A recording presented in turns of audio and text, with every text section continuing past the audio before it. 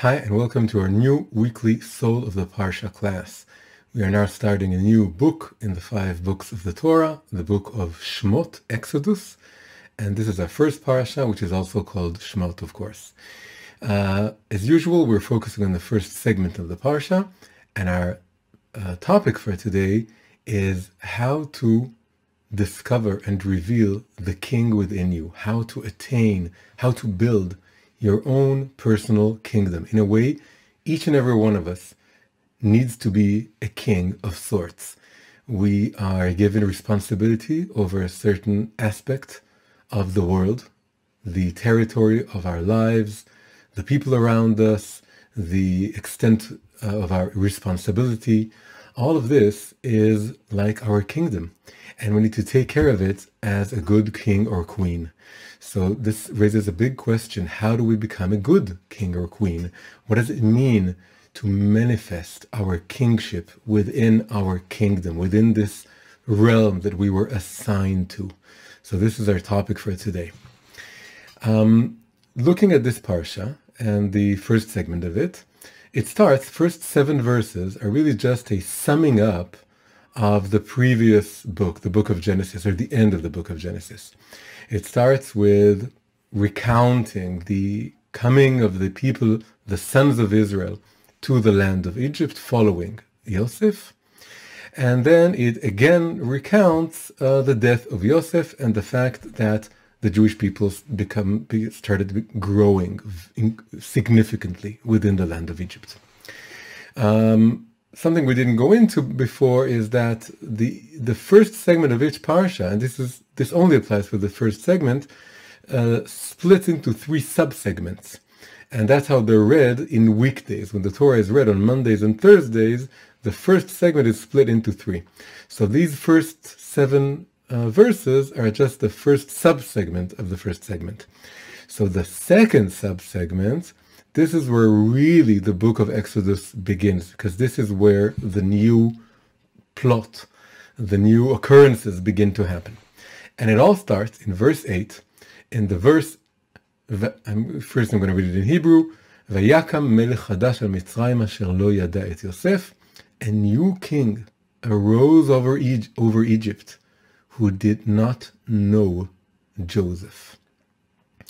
So this is our topic for today, this verse. We're going to focus on this verse and the combination of words. What does it mean that there was a new king? What does it all mean? And from this, we're going to learn something about, as I said, kingship and kingdom. So we're going to start with looking at the word, the Hebrew word for new, chadash. Very interestingly, this is the first time this word appears in the Torah. Throughout the book of Genesis, this word, and in fact this root, including all variations of this root, the root chadash, new, never appeared. Although Genesis is all about everything being new, the world is new, it's created for the first time.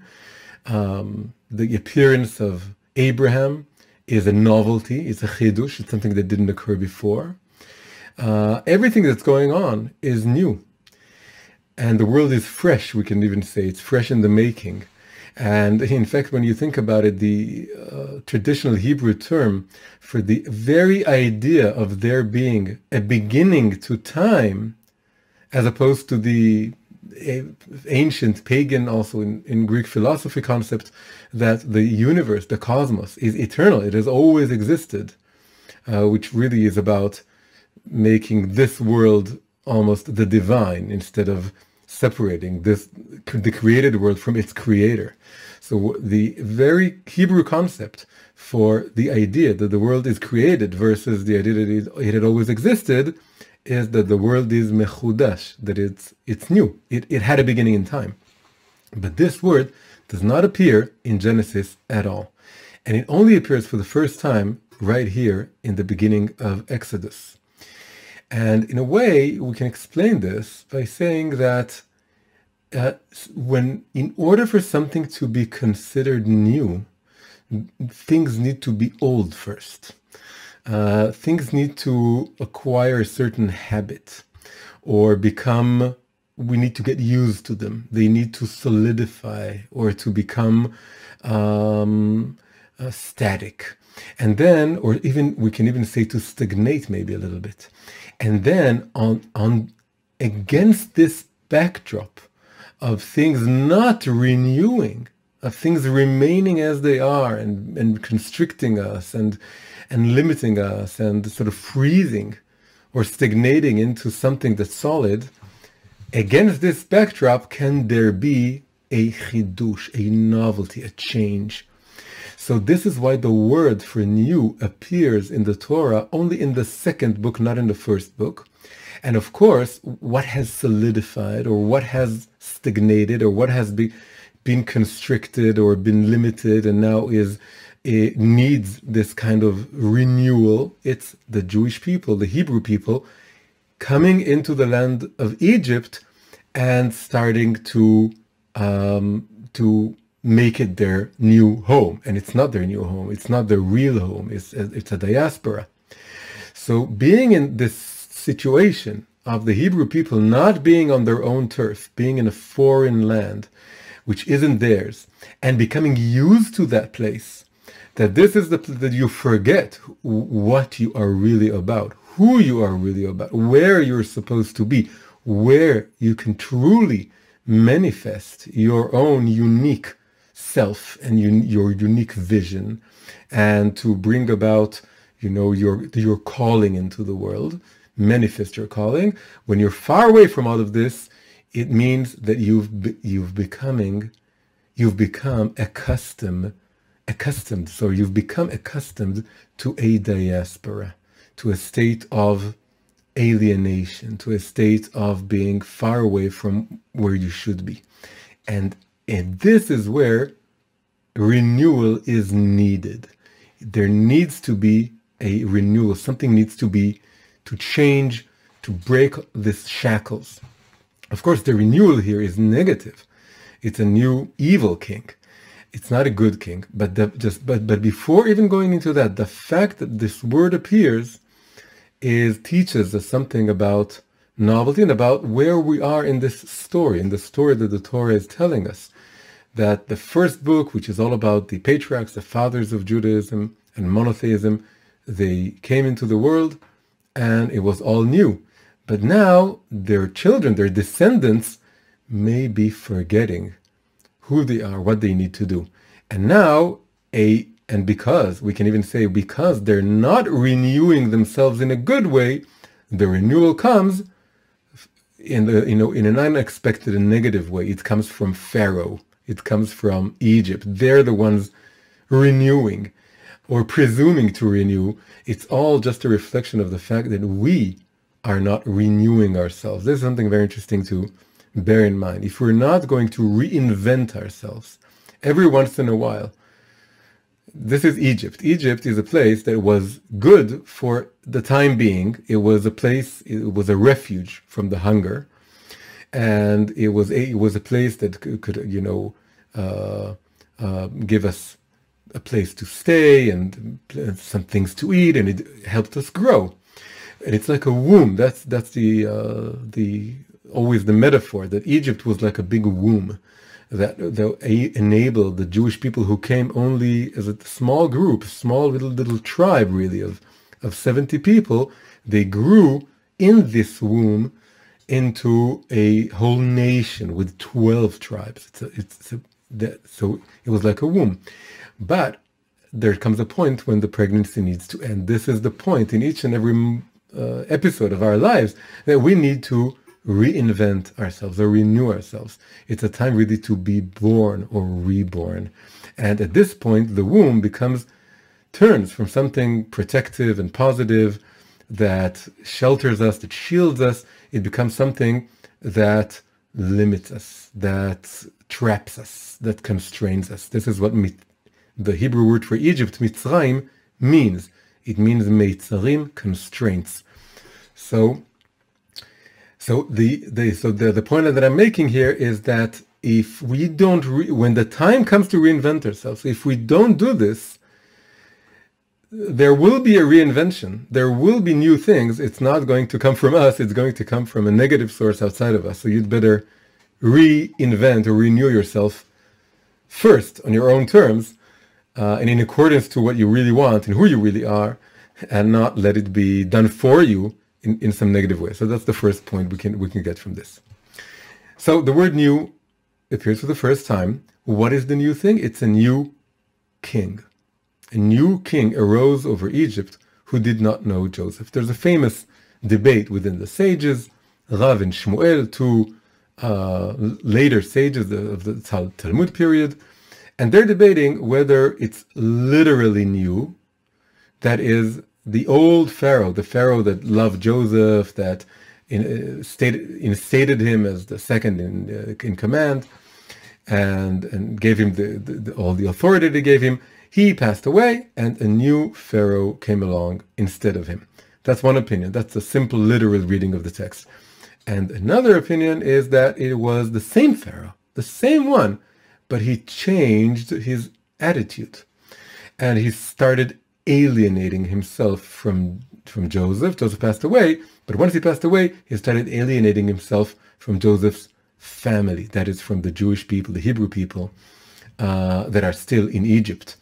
And he acted as if he did not know Joseph. This is the second interpretation. Two interpretations. But before going into this, we need to sort of pause for a little bit about the fact that the first new thing in the Torah, the first thing to be described as new, is a king. There's a general principle in when studying the Torah that the first appearance of a word teaches us something fundamental about the nature of that word or the concept that the word alludes to. So the fact that the first thing termed new in the Torah is a king tells us that there is some inner connection between novelty, renewing, reinventing, and kingship or kingdom, or the property, the attribute of being a king. There is some sort of connection, and we need to figure this out. And there's another very big clue that we're on the right track, and that is that when you look for the first appearance of the verb to renew, here, new is an adjective, a new king. But what about the verb lechadesh, to renew, or to make something new? That only appears for the first time in the first book of Samuel, chapter 11, verse 14, when Samuel, the prophet, is about to crown the first king of Israel, King Saul, Shaul HaMelech. When they're about to do this, King Saul says, "Let us go to Gilgal," that's the name of a place, "and renew the kingdom." Actually, renew is not the best of translations. In Hebrew, it's nechadesham hamelucha. It means to instate the kingdom or the kingship of Saul for the very first time, because this is the first king in the history of Israel. So this is amazing. This is the first time the word chadash, new, appears as an adjective. It surrounds a king, a negative king, Pharaoh. And the first time that the verb lechadesh, to renew or to do something new for the first time, also appears in the context of coronation, the proclaiming of Saul as king. This is a positive king, or at least he starts out positively, and he later on he also becomes not a good king, and David takes his place.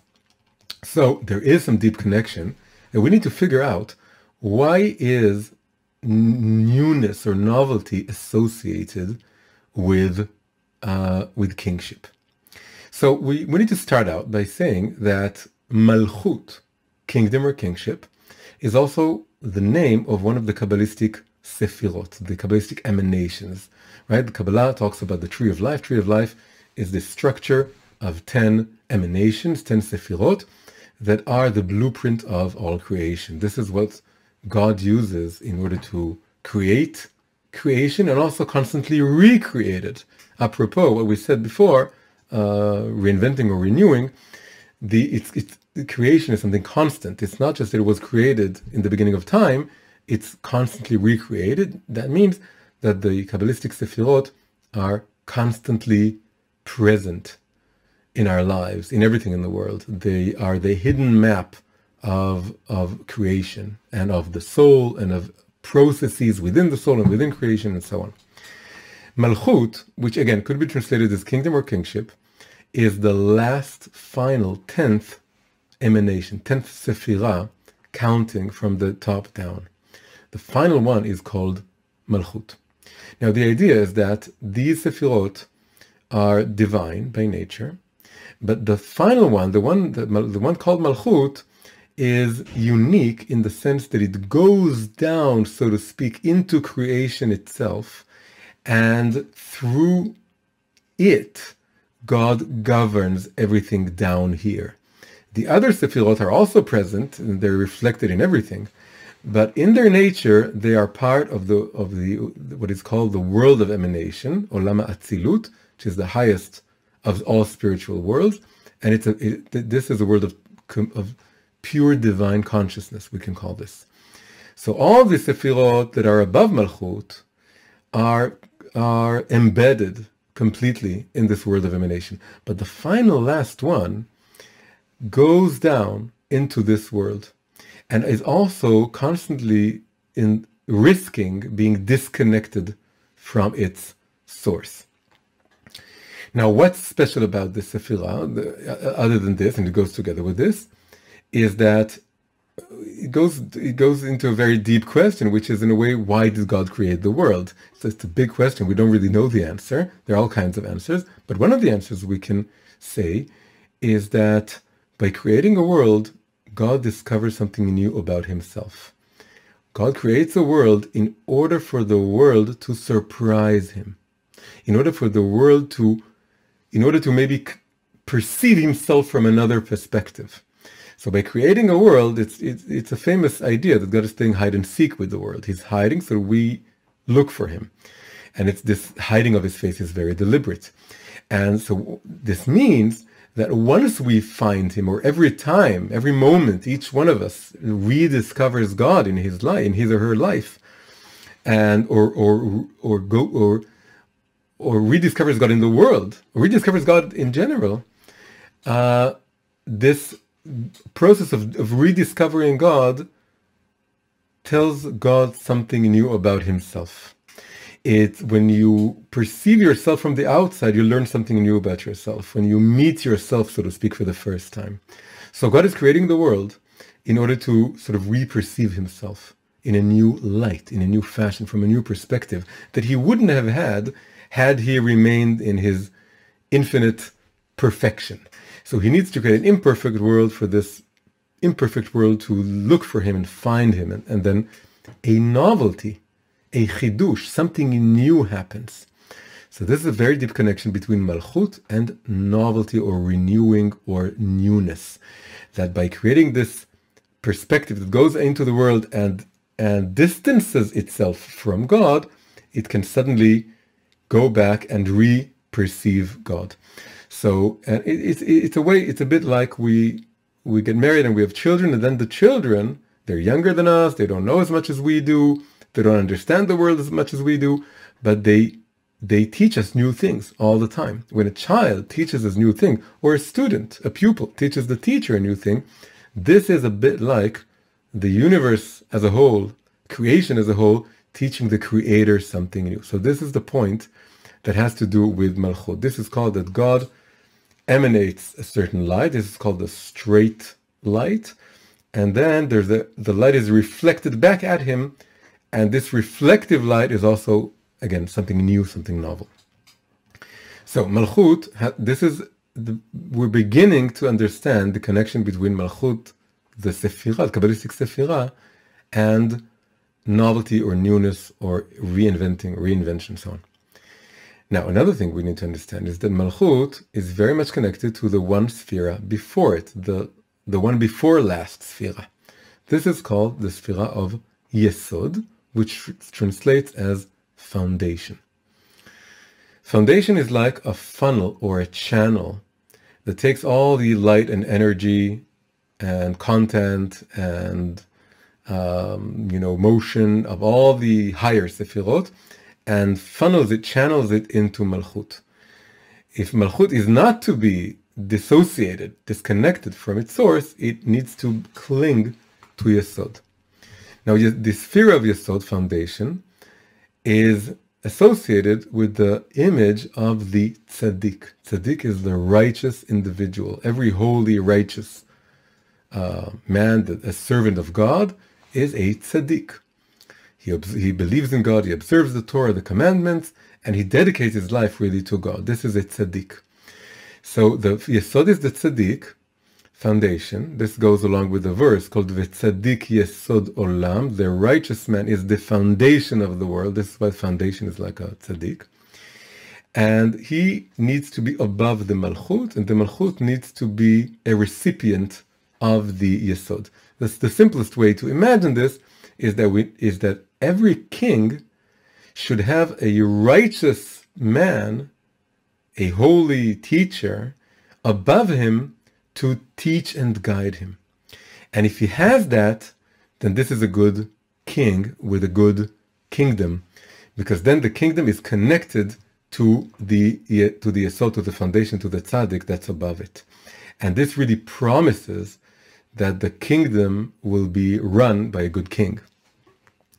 And this is, we can even actually translate this to politics, that if there is a leader who is not in some way, he doesn't follow or he doesn't heed the advice of a wise man that's connected to wisdom, to religion, to serving God, to faith in God, he will become a bad king. He could start out a good king and then he will become a bad king, or he starts out as a bad king. But a good king would have constantly be seeking the counsel of righteous, good, holy God, servants of God. Now, what was the verse that we're learning now? It's a new king arose over Egypt who did not know Joseph. Joseph is the archetypal righteous man. He was more righteous than his brothers who sold him. He maintained his righteousness in Egypt. And through his righteousness, he was given the wisdom of interpreting the dreams of the Egyptians. And he maintained his purity and righteousness throughout his years in a very, very unholy place. And also he was able to control himself and not succumb to the seduction of the wife of Potiphar. That's another symbol of being very righteous. So Yosef is called Yosef HaTzadik, Yosef the righteous. That's how Jewish tradition calls him. There arose a new king who did not know Joseph, describes a malchut, a kingdom, that disconnects itself from its root, from its source in the tzaddik, in the righteous man, in the emanation of foundation. So this is very beautiful. We now have the Kabbalistic terminology enables us to re-understand this verse in a Kabbalistic way. That the new king, the property of being a king is something very powerful. There's even in Judaism, when you see a non-Jewish king who has nothing to do with Judaism, there's a blessing you need to say when you see that king, because if someone was given this power of being a king, that's not something to be taken lightly. He was given a divine power, divine blessing in a way, even if he's not a good king. But when this property or blessing is abused, that is when the king does not have a righteous man above him, as Pharaoh before, whether it was the same one or a different one. The Pharaoh before had Yosef. He realized that there's no one wiser than you, and I want to, everything you tell me I'm going to do. And this is that's why the first Pharaoh was a good Pharaoh. But he was either replaced or he changed into a bad Pharaoh who forgot about Yosef, which is really forgetting about this obligation to divine wisdom. So this is, of course, a very, very, this is the negative kingship that the verse tells us about. However, we could finish the class now. We could say, okay, so now we understand better why the second Pharaoh was not a good Pharaoh. We have a good explanation that's coming out of this understanding of the Sfirot and this disconnection of Malchut from its source. But there's actually something more to be learned from this verse. Every negative verse or idea or entity in the world has a positive counterpart. This is called Ze L'umat Ze Asa Ha'elokim. God created the world as being made out of polar opposite counterparts, and they reflect one another. So when you have something negative, you can negate it. It's good to negate it. It's negative, so you need to negate it.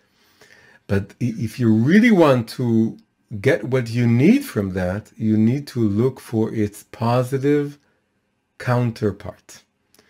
And in fact, this negative thing or entity or event can actually teach you a great deal about how to rectify it, because it's like an inverse reflection or a negative version, negative in the sense of, positive, negative images.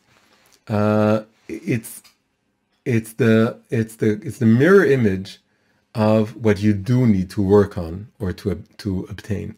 So since this is the first appearance of the word chadash, new, and it goes along with the idea of being a king, although it's negative, although it was a very bad king, and he starts, of course, trying to do a kind of genocide or semi-genocide by killing all the Jewish men.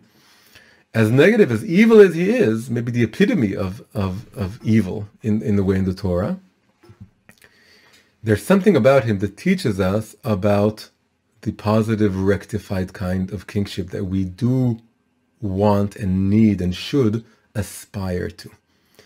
So it means completely reversing it, but when you completely reverse something about its pattern remains the same, except it's turned upside down. So we want to now learn from this verse something about the positive version of kingship.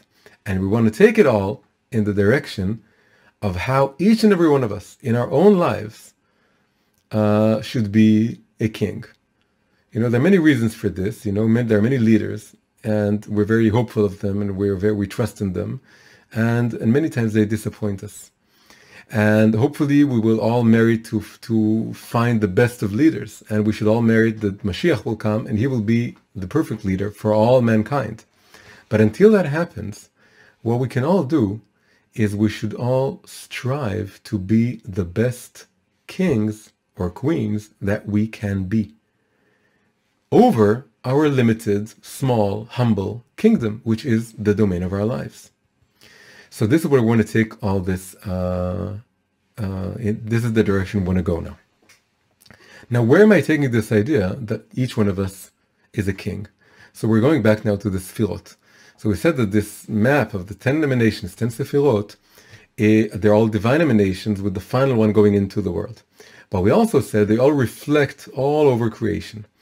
And they also reflect, and this is very, very primary for Chassidus, for the way Chassidut, the way we learn Torah, is that the Sefirot are also manifested in our own souls, in our own psyches. The structure of our own souls reflects all the 10 divine emanations as they are in the world of emanation. They are also within us. So if we make this transition, then all the Sefirot down to, but not including Malchut, are within us. They all have to do with our own inner personality traits and thought processes and emotional growth. But the final one, just as the sphere of Malchut God's sphere of Malchut goes down, kingdom, into this world and governs it, our own private sphere of kingdom or kingship goes out into our own world and makes our personality, our character traits, our decisions, they manifest it. So it's a part of us that goes out into the world and and becomes a sort of aura. It reflects outside into who we are and what we are all about, and all this it manifests in what we do. So the first 10 Sefirot, as seen as soul powers, are all within us. But the final one emanates outside of us, and if we work properly, it becomes a proper reflection of who we are. And in fact, although it's the final, last, lowest of Sefirot, it's intimately and directly connected to the highest of all Sefirot. And what is the name of that Sephirah? It's called crown. The final Sephirah is called kingdom. The first Sephirah is called Keter, crown. Crown is a Sephirah that's also in a way outside of us, but in a different way. It's what we call our superconscious. Just like a crown is over our head, the sphere of crown within us is above us. It's our soul root. The crown is our soul root, and crown, kingdom, the two terms go together. The kingdom that we build, that we make, the lives we make, what we make of our lives, is a revelation of our hidden, high, invisible crown. So in order for the crown can never appear. It's too hidden, it's too modest, it's too subtle, it's too high, it's too secretive. But the crown can be revealed via the kingdom, which is what we make of our lives outside of us. Now I want to share the screen and share with you a very fundamental, very important Kabbalistic structure, which really could really help us understand what we're all about. This structure is called Shangala. Shangala is the acronym for 5 Hebrew words, and we're going to go over them. It's really a kind of very simple, very basic, concise model of how we are made up, what we are made up of. And the idea is that there are 5 levels here, and we're going to go over them from the top down, and each level is a kind of garment or vessel for the level that's above it. So let's go over this and we'll understand this. So the first level is called Shoresh, which means root. This is the root of our souls. This is a root is hidden. It's the root of, it's our innermost, deepmost essence. It's like the kernel of our being. This is the root. The root manifests or is enclosed by the soul. Our soul grows out of and covers, just like, the circles in a tree, they cover the original circles. Then the soul encloses or manifests the root. The root is more hidden than the soul is also hidden, but the root is even more hidden. So we have the soul, and above it, within it, the soul root. But as we said, the soul is also invisible. A soul is disembodied. It needs something, a vessel. The soul is a vessel for the root, but the soul also needs a vessel. The vessel for the soul is neshama. The vessel for the soul is the guf. This is how you should read this Hebrew word. I couldn't find a way of spelling it without it sounding goofy, so I used the letter U. So it's pronounced guf. Guf is body. So the root of the soul is enclosed by the soul, and the soul is enclosed by the body. The body becomes the vessel for the soul. Each level here is the way of that level to manifest itself in reality. The root manifests in a soul, and the soul manifests itself in a body. But a body is also not enough. We're born with a soul and a body, but we can't present ourselves to the world we're not animals that walk around naked. We are civilized human beings. We're the cultured animal. We're an animal that goes along with having, tools and vessels that we build, that we make for ourselves. So the body is enclosed in a levush, which means garment. Our garments, which, by the way, we can absolutely expand. It's not just the physical clothes we wear, it's what we do, it's how we speak. Even in a way, the Chassidut talks about the garment of thought, of thought being a kind of garment.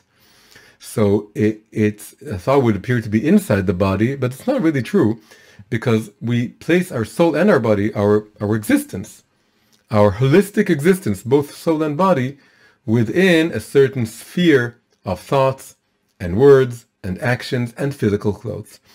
And the physical clothes are also a reflection of who we are, what we believe in, what we identify with, and so on. So the garment, again, as a symbol of, as a statement, we can say, when you dress in a certain manner or you put on certain clothing, you're making a statement. So this is a manifestation of everything that came before it, of the body and the soul and the soul root. Finally, and this is the most interesting one, it doesn't end with a garment. We would think, well, this is where it ends. Everything is in clothes until we are human beings who wear clothes. No, that's not true. There is a fifth level, and this is the level of Heichal, which is a palace. A palace is what we, after dressing up and coming out into the world, it's not enough. For our soul root to fully manifest itself in this world, we need not just to put on a garment, we need to build a certain heichal, a certain hall or palace around us. And this is the final revelation of everything that came before it, up to and starting with, and primarily including the soul root. And in fact, there is a very deep connection, as I said before, between the highest and the lowest levels, because the level of the soul root is associated, and you can see this in the smaller letters, with the sphere of crown, and the palace is associated or corresponds to the sphere of kingdom, of malchut. So although the heichal, the palace, is as far as you can get from the soul root, because the soul root is the most hidden, and the heichal is the most revealed palace. But this palace manifests and reflects our own, ultimately our own soul root.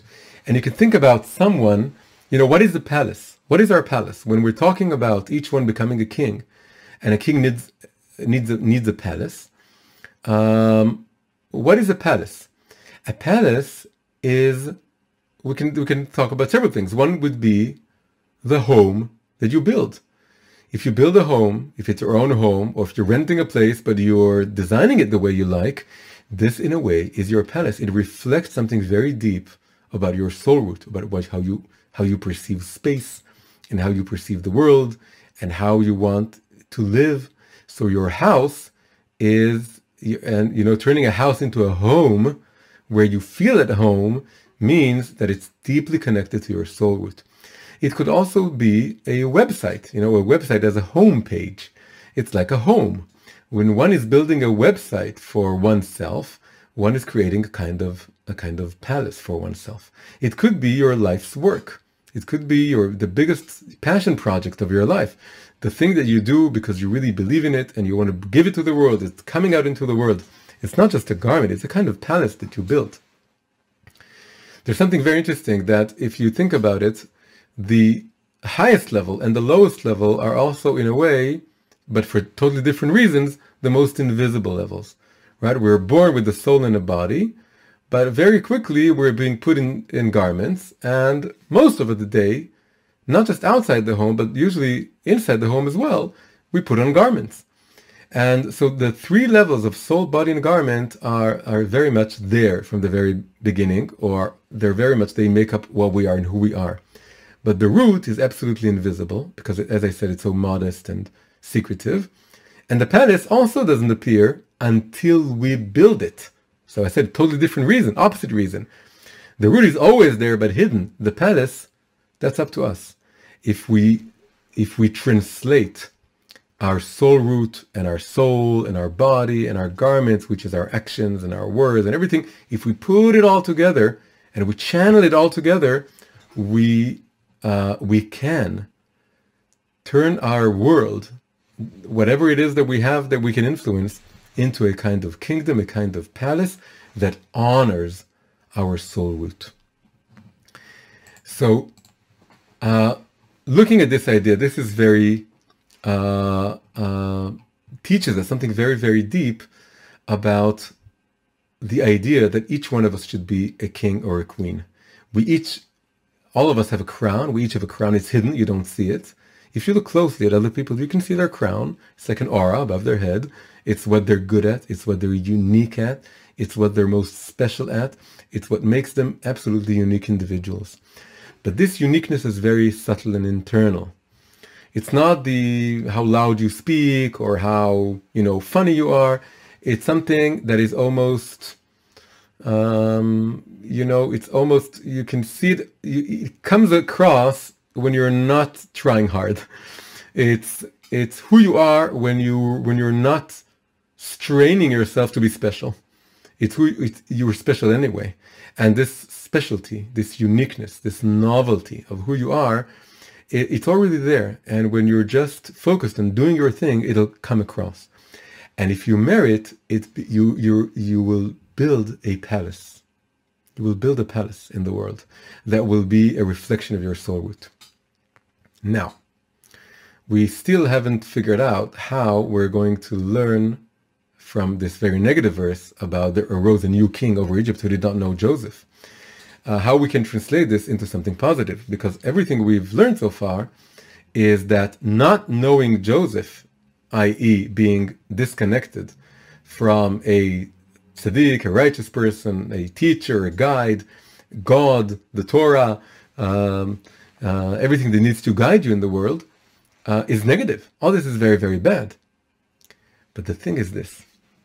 When we go down from all the levels that we saw, down to building our palace, which is, again, manifesting in the world our calling, our mission, our duty, our purpose in life, we're going into an unknown realm. It's a terra incognita.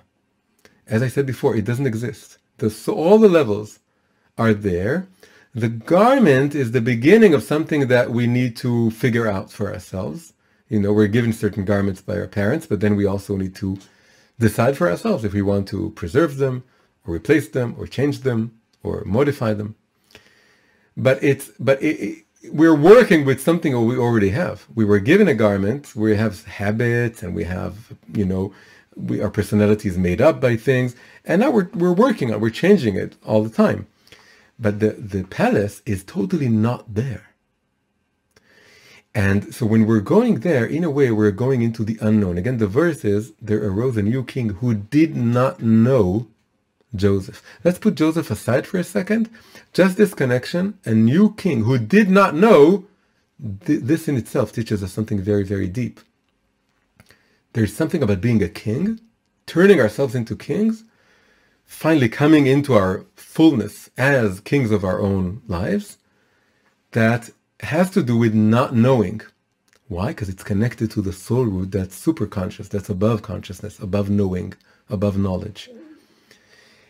We're not sure how this house or homepage in our website or life project or the next big thing we're going to work on, we're not going to sure how it's going to come out. We're not sure how it's going to look like. We're not sure of ourselves. Because this is the ultimate goal of our lives. It connects to the deepest essence within us. And we don't know our own essence. There's something very important. One cannot recognize one's own soul root. As I said before, it comes about almost casually. It comes when you're not trying. It's unknowable. This is the soul root is called the unknowable head of the soul. It's unknowable even to our own selves. So there's something here that we don't know how it's going to operate. Now, this king does not know Joseph. So this, again, this is negative.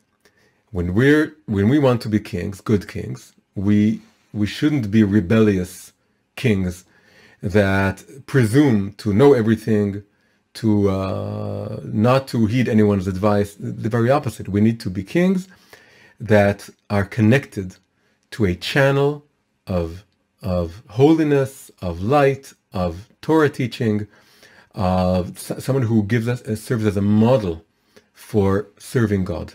And we have to have this. So we have to have a Joseph, that Joseph It could be an actual righteous man that exists in the world or existed until preferably not too long ago, so that he knows the world that we live in, and he serves as a model for us. And the best actually would be to have both a dead tzaddik and a living tzaddik, one that's dead and another one that's alive, that you need both, and you can get something from either one. And it also means being connected to tradition and to religion and all this. But the thing is, once we get to building our own kingdom, a surprise will happen that'll even surprise ourselves and even surprise this holy source of us. And in fact, that's what this holy source, this tzaddik or God, everything that the foundation symbolizes, wants to be surprised. So there is a sense in which, when it comes to building our own unique palace, finding our own unique vocation, our own unique voice in the world, there is always an element that this kingship or kingdom does not know Joseph, in the sense that it surprises Joseph. That it doesn't all come from him. I'm not just a copy cat. I'm not just, doing everything that I was told to do. I'm absolutely trying to be a continuation of something bigger than myself. This is the sense of knowing Joseph, of being Malchut under kingdom under foundation. But even in the holiest version, the most rectified, positive version of this structure, the Malchut is going to surprise everyone, including ourselves. And there will be an element, even in the rectified holy counterpart of this evil Pharaoh, in which this palace will come as a surprise to everyone. And this is our most unique self. So let's put it simply. I'm a chassid of the Lubavitcher Rebbe. He's my Rebbe. I also have a living Rav, and I have teachers from other generations in this generation, and of course above all of them is God. And I'm just trying to do what they want me to do or tell me to do. That's what I'm trying to do. I'm trying to be a good servant of God. I'm trying to be a good chassid of my Rebbe. I'm trying to be a good pupil of my Rav. And I'm doing all of this. But ultimately, when you get to building your home or your Chabad house, you can say, or your life's project, or your website, or all of this, there is something, if you really want it to reflect your unique soul root, then there'll be something unique about it. There'll be something new about it. There will be something novel about it. There'll be something original about it. Not because you're trying to be original. Trying to be original is the worst thing in the world, maybe, and you end up being the most unoriginal you can be. That's what happens when you try hard to be original. But the thing is that if you try to be a good king, following a righteous man or wisdom's advice, and you follow that, and you really go all the way with it, it will be original. Your soul root your unique soul root will reflect, and you will build a palace that has never been built before, that no one's ever seen before. So there will be an element in which there is an element always that Malchut is both a continuation of Yesod, the kingdom is a continuation of foundation, and at the same time, it disconnects from foundation.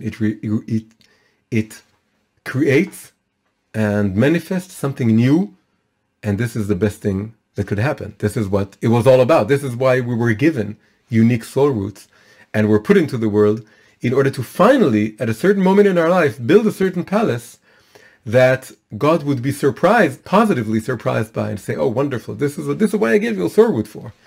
I gave it to you so you can build a palace in which you are the king. You're a reflection of God's own kingship, but it also has your unique mark or flavor or shade to it." So, and this goes to the thing we said in the beginning, that there are two interpretations for this concept of new king. One is that it was the same king who knew Yosef, but something changed about him. So for Pharaoh, it changed for the bad, but for us, it changes for the good. So we know Yosef, we're connected to Yosef, but it's also we create a variant. There's new the old Pharaoh had new laws. So it's still me connecting to my tzaddik, but when it comes down to the details, I'm changing things because this is who I am. This is the way I do things. I'm not the same as other Chassids of the Rebbe. I'm not the same as other Jews. I'm not the same as anyone. And I have my way of doing things, and that's wonderful. That's okay. That's how it's supposed to be. And the other interpretation, the more radical one, in the Torah, it's the more literal one, but here it's the more radical one, that it's a new king. That if we preserve this balance, it'll be completely new. It'll both be a complete continuation of what came before me and of the teachings that I follow and of my teachers and rabbis, and it'll both be something absolutely new that the world did not see before. So this is where we end. This is our message, our teaching for this week's Parsha, Parshat Shemot. In a way, it connects also to the name of the Parsha. Shemot means names. It starts with the names of the sons of Israel who came into Egypt. They're all sons of Israel, but each one has his own unique name. Shabbat Shalom, everyone, and I'll see you next week. Hi, if you enjoyed this video, please press like and subscribe to the channel. Also, please consider supporting me on Patreon. Patreon is a platform for supporting independent creators. You can find the link in the description below. Thank you very much.